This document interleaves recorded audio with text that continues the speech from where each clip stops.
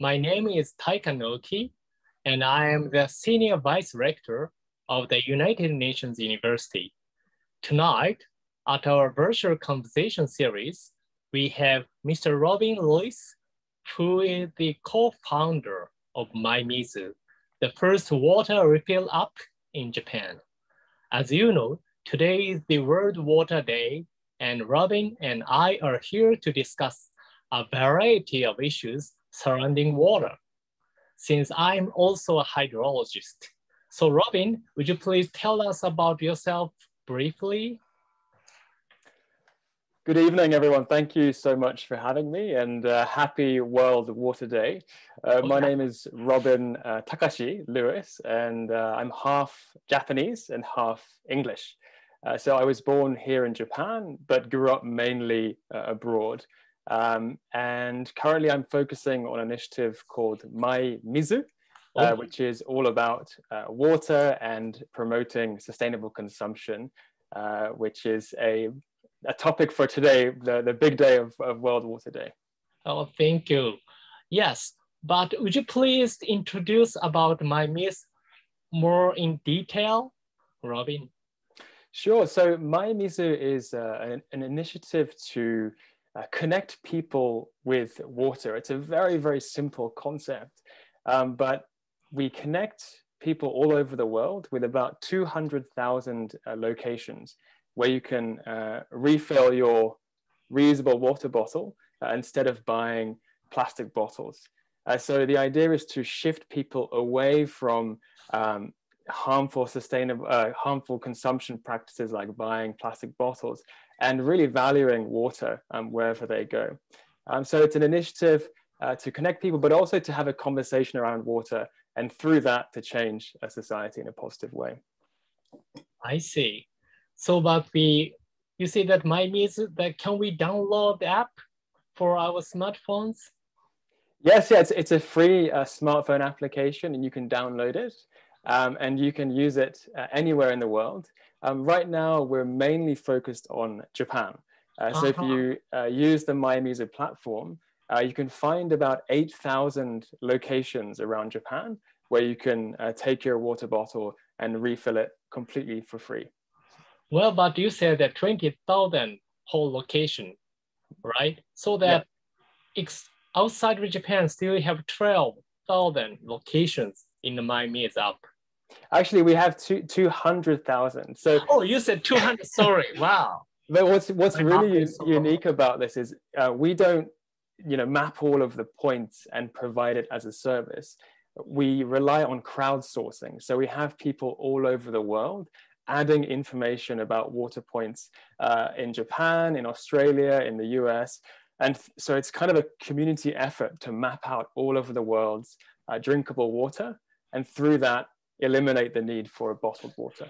I see. What are the incentives of these people, voluntary people, to contribute for these mymizu activities? That's a really great question. And I think, honestly, people want to engage in something, right? If it's just a service that we provide, I think it's very transactional. Here you go, please enjoy. Whereas if it's taking part, I think it's a much more enjoyable process. And I think ultimately people want to make something and build something with other people. So as mymizu, we always say, it's not just about the technology. The technology is important, but actually what is the most important is having the people to make things work and to drive the change. So we always combine the technology component with this community component as well. How the mymizu can change our world for the better place? I guess over the past 10 years, I've been lucky enough to work in sustainable development and climate change and so on. And it's often very difficult to have conversations with people about CO2 emissions, about sea level rise and so on, because it's quite a complex issue. And honestly, not even, I don't understand all of these things happening. But if you boil it down to very simple things, everyone understands what a plastic bottle is.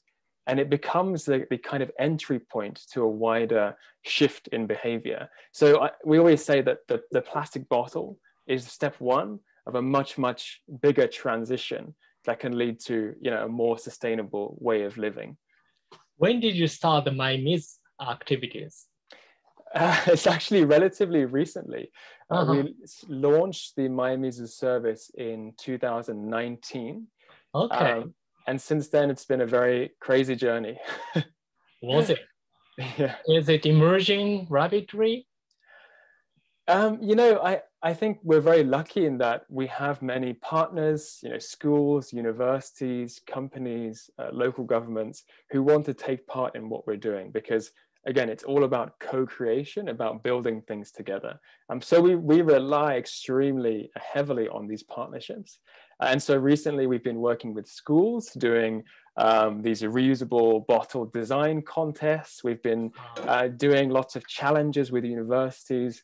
And we've been doing lots of creative campaigns with companies as well to try and get everyone to care about water and to shift their behavior as well. I see. But I wonder, you may have some criticism from the beverage companies for selling the plastic bottles with water, or there's some tea or the juice, don't you? Definitely, you know, there are some challenges there, but what I would say is it's really fascinating talking to people about water, let's say 30 or 40 or 50 years ago, because 30 years ago, it wasn't really common to buy water. It's in Japan anyway, right? It was something that was accessible to everyone. It's everyone's, you know, right to access the water. But now, a lot of people buy bottled water and privatized water, right? And so this whole shift that's happened over the past 3 or 4 decades has had, in many ways, a negative impact on the environment. So, you know, my personal philosophy is not to make enemies with the beverage companies, but we also have to stand up for what's right and we have to speak the truth. But we are also, you know, having many discussions with beverage companies about how we can help them to shift away. Because if a big company, let's say beverage company A, starts to shift away from plastic packaging and become more sustainable, that can have a huge impact on the entire society. So we've been working a lot with beverage companies to try and help them make that transition even quicker. I see. But do you think, I'm not a specialist neither about do you think that, for example, they switch from the plastic bottle to the paper a pack or something could save the earth, or may not? I mean, this is a thing, there's always negative impacts of everything, right? And so I think the issue with something like plastic is the longevity. You know, it's a fantastic material because it's so flexible, it's so cheap, it lasts for so long. But if we lose that into the natural environment, then that has a huge impact on marine life, but also on our physical health as well. So, you know, while there's no perfect answer, I think there are definitely positive things that we can do, such as shifting to paper-based or biodegradable products as well. Maybe the glass bottles could be reusable, returnable. However, that they're more or less heavy, and it can consume more energy to, you know, transport. So we are not sure what is the best way. Exactly, no.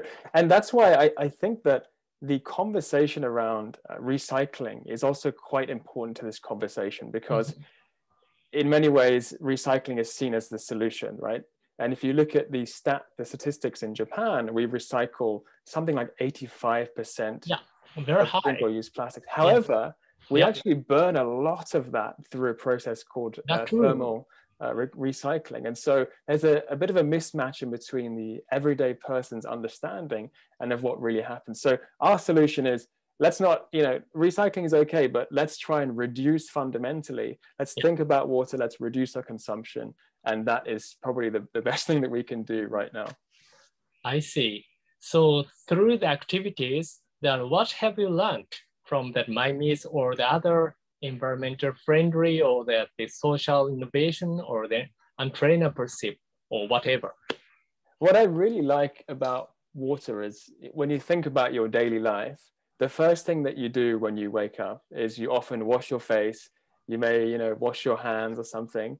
And the moment before you go to bed, what's the last thing you do? Often you brush your teeth, right? And so every day you're using so much water, not just in the house, but also through the products that we buy. If you look at the overall kind of water footprint of the things that we buy. And so the power of water, I think, is that it connects, everyone is connected by water. And if we can start to change small behaviors around water, I think that can have a really, really big impact. So one of the things that we say is that water is such a powerful tool to change behavior because it's so basic, because we take it for granted. And so I would say that's one thing. Secondly, I would say also the power of community as well. Whenever you're trying to make this kind of broad systemic change, you need to engage people in a positive conversation about what's possible. It's important to say the negative things and speak the truth about environmental crisis and all of these things, but we also have to provide solutions and lead people with a positive vision. So a lot of what we do is around positive messaging and trying to pull people along and say, hey, look, we can make this really wonderful society. Let's do this together. I see. So, but still, I'm very curious that how and why did you become interested in water? Because it's, people may not be interested in water so much in general. So people water is cheap and nothing special and sober. So I'm very much curious how you're so much engaged in the water and environment. For me, one of the big aha moments was actually after the 2011 Great East Japan earthquake. 10 years ago. Yeah, exactly 10 years ago. I mean, we recently commemorated the 10th anniversary, but I remember I was up in Miyagi and Iwate and Fukushima after the earthquake, and water wasn't available in many places for a long time. So the local governments had to bring in the water in the trucks, the water trucks, and it was a really big struggle. But so that was the first time I thought, well, even Japan, such an industrialized economic giant, can have significant problems with water for a prolonged time. And so that was what made me think, well, what else can we do with water? What other challenges are there? And that slowly led me down to this road where I am now. I see. I think that from your CV, so you walked around all over Japan after that, did you? I walked for about 600 kilometers down the coastline of Tohoku after the tsunami. And that was actually to document the recovery of the region many years after the Fukushima nuclear crisis and the tsunami. So it was about documenting, but also about telling the world what's happening in Tohoku many years after the earthquake. So it was not right after the earthquake, but several years later? Exactly, yeah, it was about 6 years later. 6 years later, but still that, not all the regions were recovered and rebuilt. Exactly, yeah. The recovery was still very much ongoing. There were still buildings that were left as they were. There were many memorials and so on that remained there. So it was still a very, time had passed, but time hadn't really passed in many ways. Yeah. Could you have an opportunities to talk with the local people? What's funny is that when you're walking and you're very sweaty and you have a big bag and a camera and everything, many people come and talk to you. What are you doing? And actually, speaking about water, many people offered me water. Many people, because it was really hot. And that's another thing that I would say about not just the walk, but also with mymizu, is that water is actually a fantastic connector of people.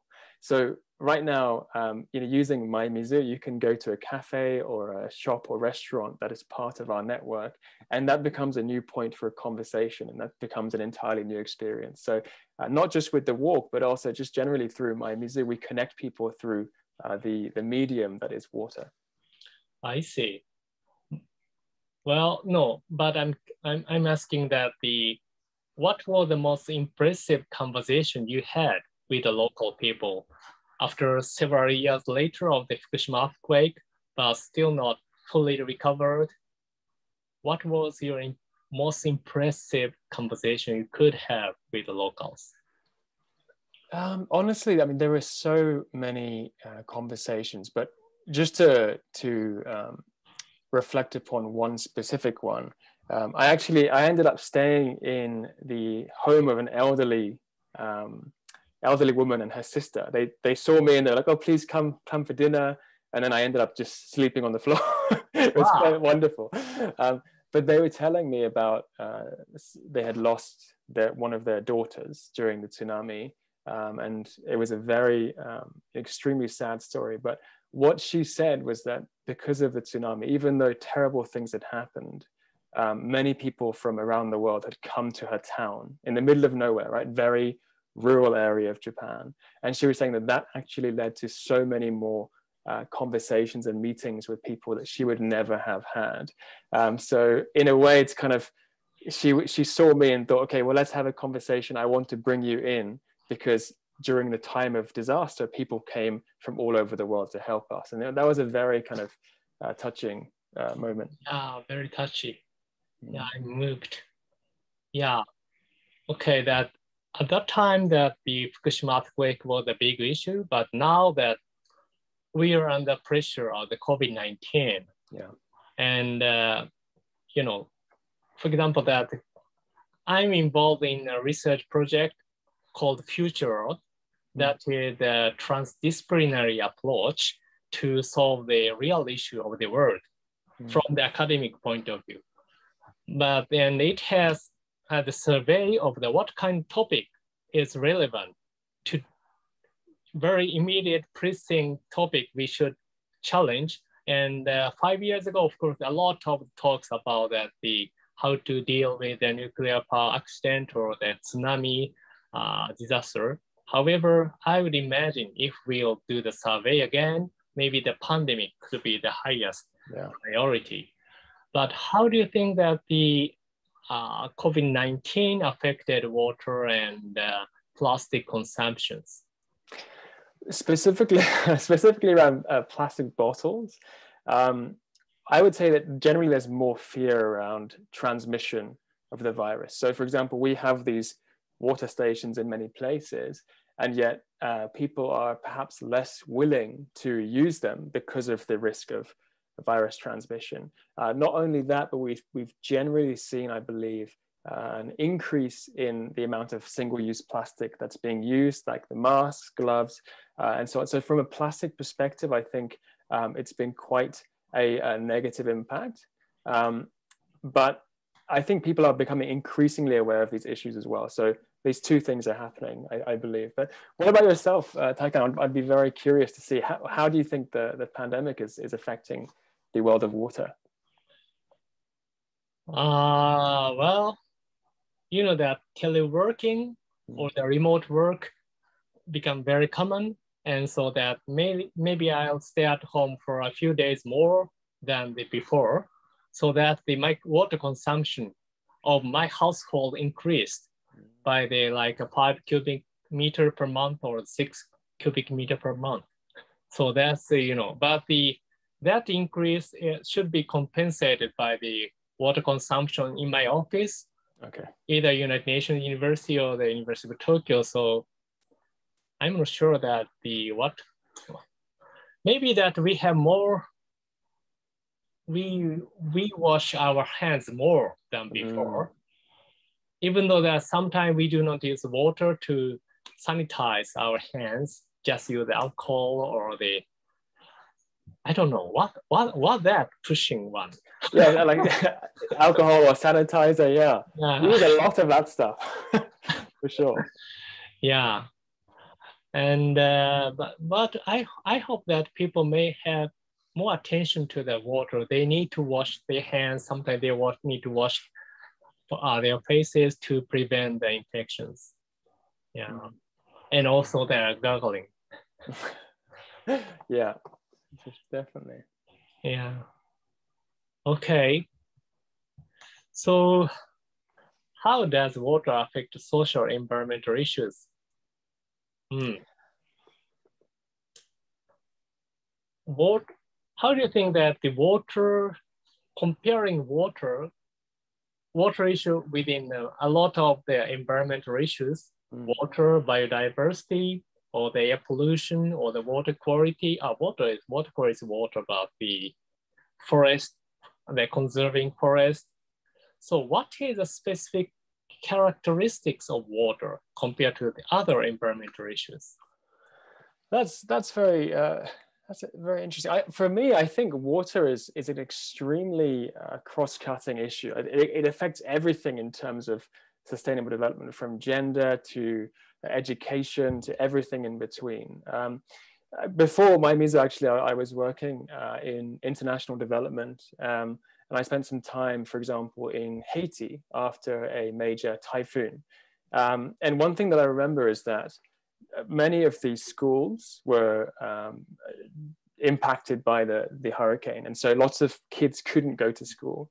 And when people started to rebuild the schools, there was a lot of surprise as to the reduced rate of attendance of young people in the communities. And it turned out that the reason wasn't infrastructural. We didn't need, it wasn't necessarily about building schools. It was actually about the water supply. Because the water supply had been disrupted in the community, the kids had to walk 2 or 3 more hours down the road to get the water and then come back. And by that time, they couldn't really attend school anymore, right? And so that was a very concrete moment where I realized that actually, water is so deeply related to education and to so many other issues that we face today in society. Yeah, you're right. I think that is the reason why, so that the least developing nation become developing nation. I mean, one level up. They invest a lot for that supplying water, and maybe that after following that the sewer networks to keep that water clean. So I think that all the politicians and the government are aware about the importance of the water. However, they need some support to invest in the water infrastructure structures. So, okay. And okay, we have still a little bit of time.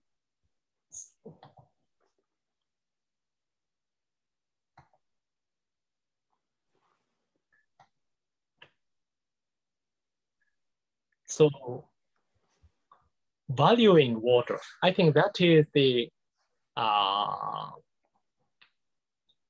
topic of this year's World Water Days report, or that World Water Development Report that is published today from the UN Water. The topic is valuing water.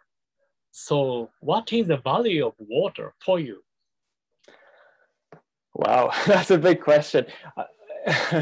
The value of water for me is that, it's essential to everything that we do. And I think in Japan especially, we are so unbelievably lucky. There is the hyakumeisui, for example, in Japan, the 100 famous water points, right? We live in one of the countries that has some of the highest quality of water in the world. And yet, as you say, we don't really value water in a true sense. So for me, I think water is absolutely essential to everything, but it also is the key to shifting people's behavior on an everyday basis, because every day we drink water. So if we can start to make small changes from water, then I think we can see a huge impact going forward. So that's what water means to me. But I'd be very curious to know what does water mean to you? Well, before I'm answering to your question, that you said that best water in the world. Yeah. But that is a sentiment all over the human beings has. Water is a local resource. Yeah. Because that's very inexpensive, so very cheap. So that transport of water doesn't make sense. so that the water, we have to use the water wherever available through the gravity transportation, not by pumping or the tankers. These are very exceptional. If you bring the water through trucks, you cannot bathe with it. So that the water, so therefore that we are very much stick to our own water. So we dislike that our water will be used by others. Okay, so that is our sentiment. Actually, that I'm an engineer, sort of, but that we deal with that water as the media, which brings the quality and heat and mass, and we solve the equations to predict the movement of water. However, at the same time, I really think that the people's emotion are very important to solve the water issues in society. So that is the most, exciting and interesting aspect of water as a researcher in the field of water. Very interesting. Can I ask, Taikan, in terms of your background, was there a moment in your life or your career where you realized, okay, water, I'm going to really dive into this subject of water? Well, no, there's no very beautiful story about that. Okay. I wanted to go to the traffic engineering. Really? Yes. The reason is, to design the better traffic system. Yeah. At that time, the professor said, okay, we have to understand the behavior of the human beings. And they say that, okay, we will find that the Newton's law of the human's behavior. Let's do it together. That was so fascinating. However, there was a designated number of the students who can go enter to that research group. And there was a stone, scissors, and paper, and I lost it. Oh no! I'm serious. Really? So, yes. So it was that moment in your life that you could have been doing something completely different. Yeah, you're right. Wow. How about you? Well, I can't really beat that story, but in terms of mymizu, there was one moment that really started things, and that was in 2018, in around April. I had just quit my job. I was very, mentally free and thinking about many things, and I went for a walk along a beach in Okinawa. I really love Okinawa. And actually, one morning I just discovered a whole pile of plastic waste along with my co-founder. And among the plastic waste, there was fishing gear, there was sandals, there's all kinds of stuff. But the number one thing was actually bottles and lots of water bottles.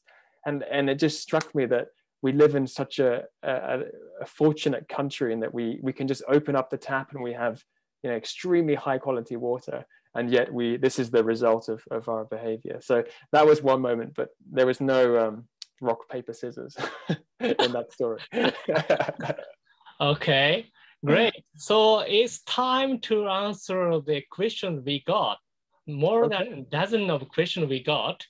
Yep. Okay, let's do it from the top, so that from Priyanka Borpoliaris. Okay, I'm a foreigner living in Japan, and I found it very surprising to see the near absence of drinking water facilities in Japan, and people are used to buying water.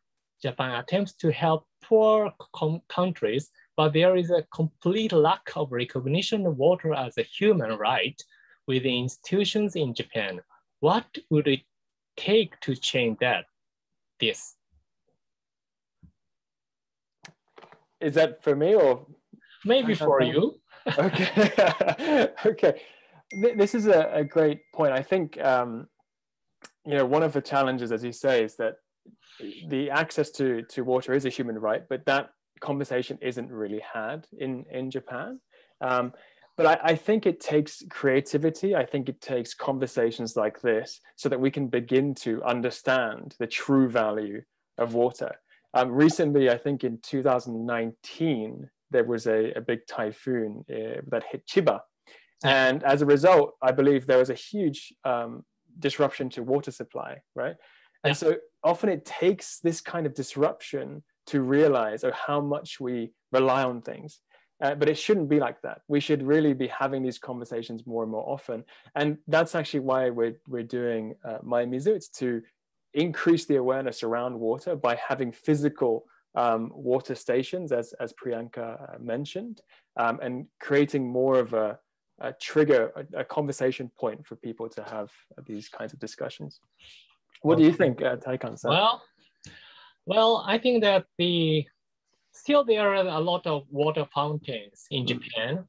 However, some parents or that the younger generation are a little bit concerned about the, how to say, is it really pure or that clean about the fountain water or not? So they avoid using these fountains.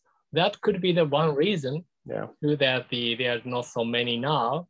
But when I was a kid, that I drank the tap water directly from tap.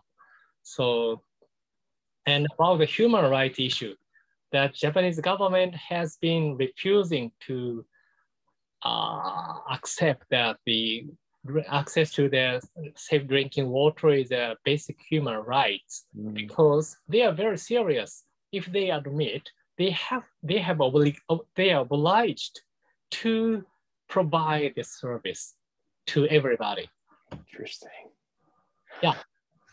But in reality, that the Japanese government has been supporting the developing nations and least developing nations to have more access to safe drinking water. So they recognize the importance. However, they do not want to have the obligation to support the people. That's very interesting. That's only the interpretation. I'm sorry that I'm not sure that who is listening to the conversation series. Okay. If I can just add one point to your first point, Taikan-san, about the perception of water. You were saying when you were younger, you used to drink from the tap. And when we first began mymizu, I remember we did many interviews with people to understand the perceptions around tap water. And I remember I interviewed one student, like a very athletic, male student. And I asked him, do you drink tap water? And he said, no. And I asked him why. And he said, because if I'm seen refilling my bottle at the tap, then I look poor. And that really struck me, because this is a really big challenge of perception, right? So we need to make it cool to use tap water and to use these public facilities. Otherwise, the young people will not follow. So that was a really big learning point for me. So make it cool. Oh, very good point. Yeah. So related to the mymizu, does mymizu have any plans to build out its networks in global South countries where it may be even more impactful and useful, both for locals and visitors? If so, how does mymizu plan to tackle some of the unique obstacles it may encounter there, such as measuring water quality from individual marked sources and accuracy? I lost. Accuracy something, so that we have the global South. Yeah, thank you for the question. What I would say is that actually we have a number of partner cafes and restaurants and hotels in global South countries. For example, we have cafes in Kenya. We have cafes in, I believe, parts of South America as well. And so what was great is that a lot of these businesses found out about mymizu somehow. I have no idea how, and they just signed up. So we actually have some existing points in global South countries. What I would say about future strategy is that Right now, we're focusing on Japan because we're based here, and because this is the world's third largest economy. And if we can make an impact here, then we can make a huge impact. So for now, we're focusing on Japan, but certainly looking to the future, we're looking at how we can engage more strategically with Global South countries. Yeah, I know that, but maybe the major point is, okay, in Japan, if you identify that the water tap, free water tap, or the fountain, you can provide the information. Yeah. However, if you go to the other countries, sometimes the water may not be potable. Yeah. Or that the complete 100% safe. Yeah. How do you compromise that the water supply and safety? This is a great point. And what I would say is that, for example, we were contacted by some people in the Philippines who, there are these water dispensers around, for example, Manila, I believe, and people often go to buy water from these kinds of private locations. So one of our ideas is to actually map out all of these private locations so that people can access water without the plastic. This is, again, still very early stage, so no promises, but that's something we're looking at going forward. Oh, thank you very much. So next question could be that Danielle from the University of Tokyo, that regarding collaboration acceptance from incumbents, that I remembered about Muji water. Oh, you laughed. So anything you can talk. Yeah, he is wondering that whether this one example, since mymizu is before, or there are some partnerships with the companies or organizations, or they're just competing each other. Thank you, Daniel. Okay, Muji has a very similar service that was launched actually after mymizu, I believe maybe 7 or 8 months after. And for me, that's fantastic. If other companies are doing this, then the whole pie gets bigger for everyone. So I see it as a win, but that wasn't a collaboration. I'll just say that, but I'm very happy for them. However, in terms of corporate collaborations, just for one example, we actually have our own brand of renewable energy for homes and for businesses called mymizu Denki. And the idea is that you can actually sign your house up to get 100% renewable energy through our partnership with an energy company called Shizen Denryoku. So we have a number of corporate partnerships that we're doing. Yeah, great. Oh, we have another interesting question. Okay, that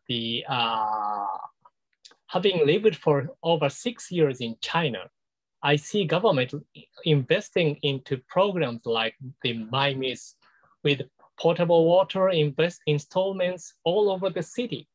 People always carry their reusable water bottles, beverage companies losing markets.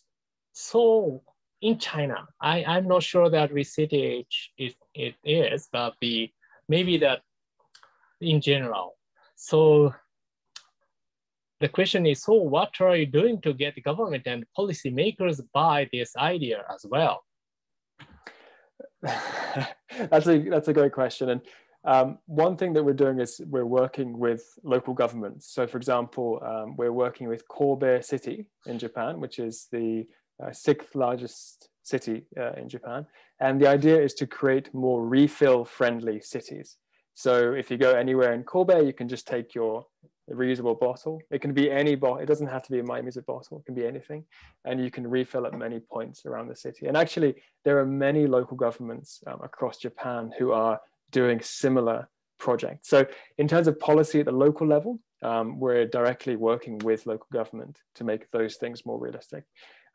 In terms of the higher level things, for example, my co-founder Mariko is part of a global future council of the World Economic Forum, where they directly input into national level legislation as well. So we are, I'm not the biggest policy fan. I find it a bit difficult, but we are, we realize it's a critical part of the puzzle, and we're trying to do our best there as well. Yeah. I feel comfortable to see you are doing that mymizu not for, build up your career, but just for fun. Well, yeah, I guess so. It's a very there are many challenges as well, but hopefully it will do some good for the world. Fingers crossed. Great. So we have a question from the South Africa. Nicholas asked that did you or do you have any challenges when expanding to countries where water is not easily available, like Japan, where there is no custom of providing free water? Yes, in Japan, in restaurants, that basically the water is free if you buy some food, right? Yeah. But that's not, common sense outside Japan. Yeah. So what could be it could be a big challenge for you. Definitely, but what I would say is there is also a lot of opportunity. So when there's always a challenge, there's always opportunity. And okay. For example, in the case of I believe Bali in Indonesia, there are many cafes and shops that have these water servers that anyone can use. So the tap water is not drinkable, but the cafes and shops provide drinkable water. And you might ask why, right? Why do they provide free water and they pay for it? Because it's actually a great way of building relations with new customers. It's a great way of building relations with the local community. And it's relatively low cost. So while there are definitely challenges, I also see a lot of opportunities on the road ahead. Yeah, I like that phrase that if there is a challenge, that can be an opportunity. Very good. Well, yeah, that take home message, maybe. But I'm not so good at, I come up with lots of ideas, but I'm terrible at implementing, just to let you know.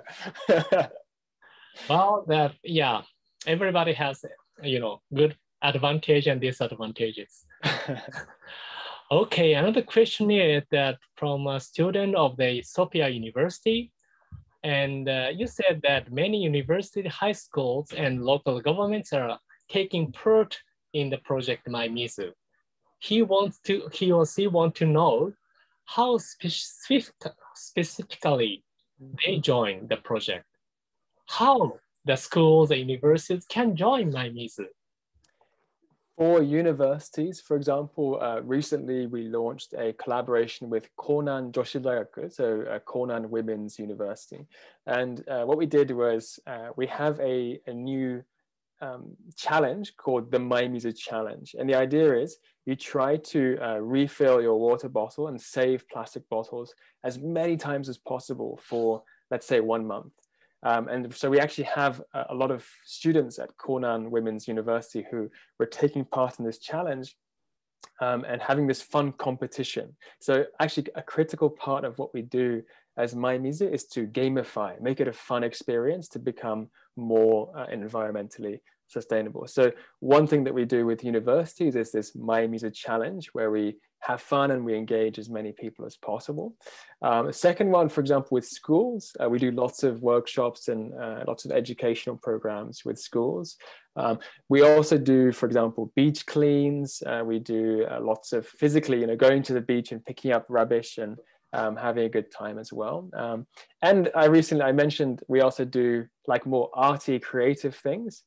So we do these bottle design competitions with students, engaging them in social issues through the power of arts as well. So many different things, but those are just a few of the examples.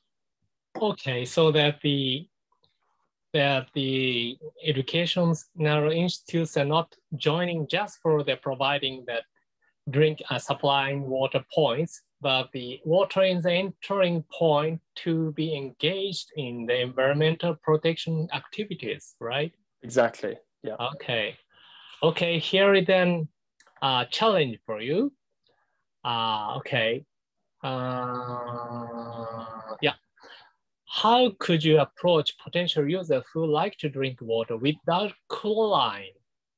I mean, they're not, sanitized or without the chlorine water, because that the bottled water, you don't need to add the chlorines. And some people doesn't like that smell of the chlorine. So how can you approach to these people? I feel like Taikan-san, you'd be a better person to answer this question. But maybe one thing I can add to this is because we work with many local governments in Japan, we learn a lot about the public water system. And so one thing I learned is that, for example, the public water works actually has 200 safety criteria for tap water in certain cities. Like, for example, in Kobe City, they have 200 criteria to make sure the water is safe and drinkable. Whereas bottled water sometimes only has 50 or even less, right? And so, I mean, just rationally, I actually think tap water in many cases is more safe and more monitored. However, I would love to hear your opinion, Taikan-san, because you know 10 times more than I do. I don't know that the exact English word, but there is a very handy cleaner of, the water treatment. A filter. Tumbler. Yeah. So that which can neutralize the chlorine. Okay. Maybe that using carbonate to catch the chlorine, and you can have that with the smell of chlorine. So I think that you can have the tumbler. That's a very, very practical step on World Water Day. Yes. No, that these purifier, the engine ordinary that they put at the top, and the clean it, but there is a handy one you can use, and without the energy, just while you're bringing, chop, and it neutralize that chlorine. So that may work for you. Okay, we still have more time. Okay, do you think?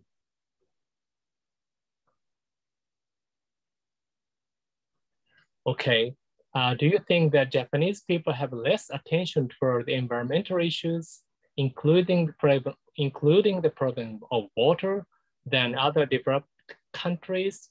Do you have Japanese should have more awareness of them? From Watanabe-san. Taikan-san, I would love to hear your thoughts on this.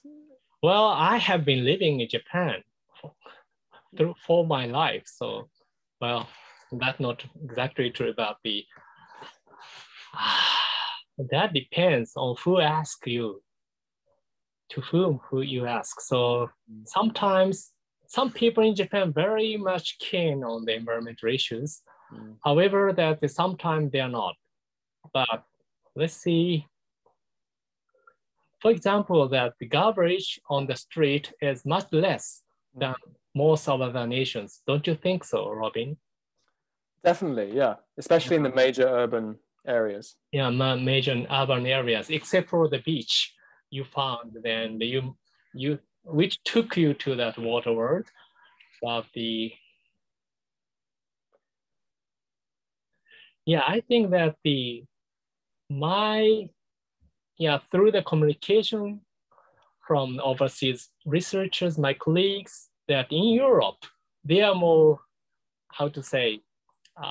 fundamentalist on the environment.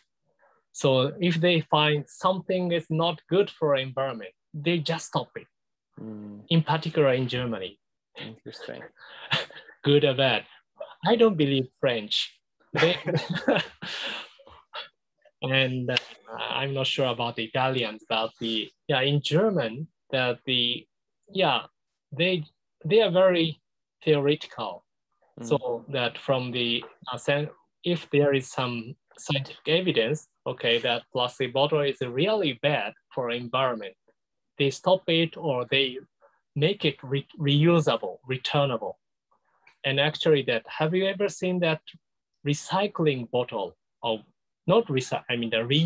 reusing that the PET bottles, not glass bottle. PET bottles are just washed and use it again. Really? In Germany?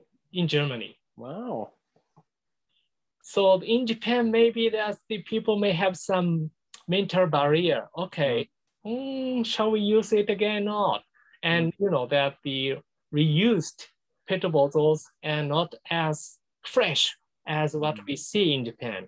There may be some slacks on it, and not 100%, shining. However, they just use it because they believe that is better for environment. Very interesting. Yeah, I think that in some ways people in Japan are extremely environmentally aware. If you look at how little waste there is, and sometimes in households, people are very aware of mottainai and this kind of culture. But specifically regarding certain things like plastic waste, I think the public awareness is generally, maybe not as advanced as other countries. But what I would say is that there's a lot of change happening. And I think because through my work, one of the reasons I love what I do is that I get to speak to a lot of high school students, university students, and the level of interest among the Generation Z and the millennials generation is extremely high. So, I see things are changing very rapidly. So in the next maybe 2, 3, 4, 5 years, I think we'll see a really accelerated awareness of not just plastic waste, but renewable energy and all kinds of other issues, including water, I hope. Okay, so here is a proposal, not challenge. I think it would help if the establishment that proposed tap water would arbor the mymizu symbol. So this will help for example, mothers who are on the run with young children and who don't have the time to pull out their mobile phone to open the mymizu app. So actually, this person experienced this the other day where he was desperately in need of a bottled water refill and was in front of a few restaurants wondering which one to go into. This would also increase visibility for mymizu. Thank you. Some stickers. I'm taking notes. No, we actually have stickers that go in the front of shops and cafes and restaurants who are part of the network for exactly. Why don't you have tonight for your background? This is a big lesson for me. I should have had some massive. Yeah, you should. Actually, I have a T-shirt. This is why I'm wearing a T-shirt. Oh, is that mymizu T-shirts? Yeah, but I feel very underdressed now. But just to justify, this T-shirt. Yeah, it's that's a good excuse. But no, and Catherine, I appreciate your idea, and we're actually trying to install more of the visibility around the refill points. Just one example is if you go to any IKEA in Japan, the furniture store, they actually have mymizu branding on some of their water fountains. So again, it's a similar idea of raising visibility. But thank you for the feedback. Yeah, thank you very much. So that could be the final question. So the person totally agree with Robin Lewis. In Japan, amongst adults, we need to find ways to make sure that bottled waters with tap water is cool. How can Japan make this happen? How does mymizu make this happen? This is really a challenge around communication design. And that's why actually probably 80% of my time is spent doing communications, messaging, campaigns, because ultimately it's about creating a new culture. It's about creating a new perception around water.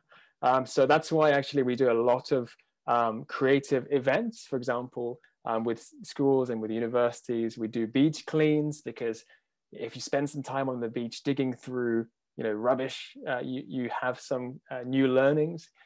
We also leverage the power of media and also culture as well. We have what we call mymizu ambassadors, who are athletes, who are artists. Recently, we welcomed a Paralympic sports person into our team of ambassadors. So the idea is to really create a new conversation around not just water, but also sustainability issues through more of a positive conversation and positive messaging. So yeah, a lot of it is around storytelling. And I think it's to do a lot with building a new culture through engaging people and so on. So for more information, and Catherine, if you'd like to see our social media, for example, we have lots of kind of positive and somewhat creative messaging around sustainability. And a lot of what we do is around that. Thank you very much. Actually, I was reminded that when the big pet bottle of water came into Japan, it was cool to drink the bottle of water. Yes, and I remember that there was some strap to hold that 2-liter bottle of water in front of you by the Gucci or Chanel or these big brands. Wow. Yeah, so that at that time, okay, I'm drinking the bottle of the water. I mean, the plastic bottle of water. That was cool. Now you're trying to change it. But you know what's really interesting about that is beverage company, a lot of companies have put a lot of money into marketing bottled water, right?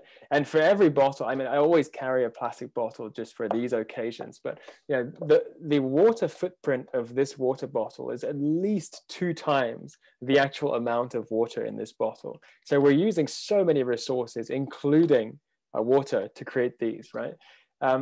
But what's really fascinating is companies are using a lot of resources to have this really beautiful perception of water, as you mentioned, Taikan-san. And what we're trying to do is kind of counter that. But we're a tiny force. We're a tiny group of people trying to do this counterbalance, right? And that's why we rely so much on partnerships with the schools and universities and companies, because this is a battle that we all have to take part in, and we'll all benefit from. So it's a big challenge, but I love challenges. So every day is exciting. Yeah. Okay, maybe we can go to this final question. What do you think the nation's government at all levels, NGOs, could do to spread water awareness through case studies of water success, failure, and accountability? I'm thinking locally of the Flint, Michigan water crisis and the race and class implication of water access in the US, but wonder about international resources to learn about best and worst practices in a variety of countries. So it's a Purdue University Northwest. So maybe I should answer this. And yes, please look up the UN Water. UN Water is the consortium of the more than 20 UN organizations join together. And every year we publish that World Water Development Report. And within it, you will find a lot of case studies, not about global macro scale statistics, how many people in the world has no access to safe drinking water, but in the city of somewhere, so it happened, or the bad examples or the success, how that the water governance could be changed and have better services was available. So that I think the UN is trying to collect and support each local municipalities to do the better way of the water governance. So thank you very much for the question. And I think that unfortunately we are losing time, but Robin, do you want to say something, the final comment for this tonight conversation series? Well, first of all, I'd like to say thank you so much to you and the UNU team for having me. And secondly, I mean, just one final thought from myself. As I mentioned before, we use water the first thing in the morning. We use water right before we go to bed. Every day we're using so much water, but we don't really think about it. So I guess my call for action would be think about the water that you're using, not just today, but every day. And also think about where it comes from, because that can have quite a big impact on the way that you see the world. So it doesn't just come from the tap, it comes from the lake, the reservoir, and maybe having this kind of awareness can, even in a small way, change your behavior and make you want to engage more in these issues. So I would just say thank you again for having me, and happy World Water Day. Thank you very much. Happy World Water Day. So thank you very much for the audience, and thank you, Robin. So enjoy your water. Thank you. Have a good night. Thank you very much. Good night.